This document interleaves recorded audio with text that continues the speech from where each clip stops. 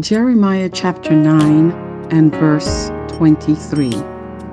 Thus says the Lord, let not the wise man glory in his wisdom, and let not the mighty man glory in his might.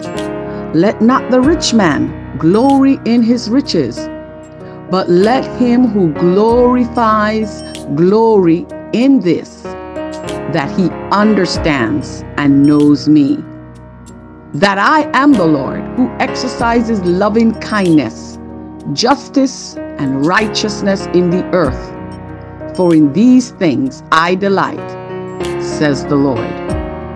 I encourage you today to make your boast in the Lord.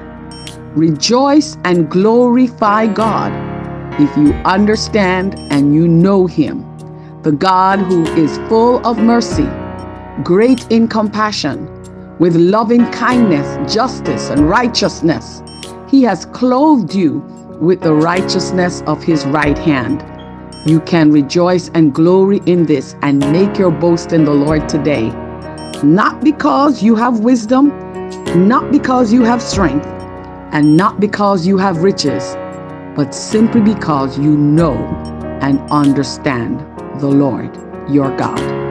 Be blessed.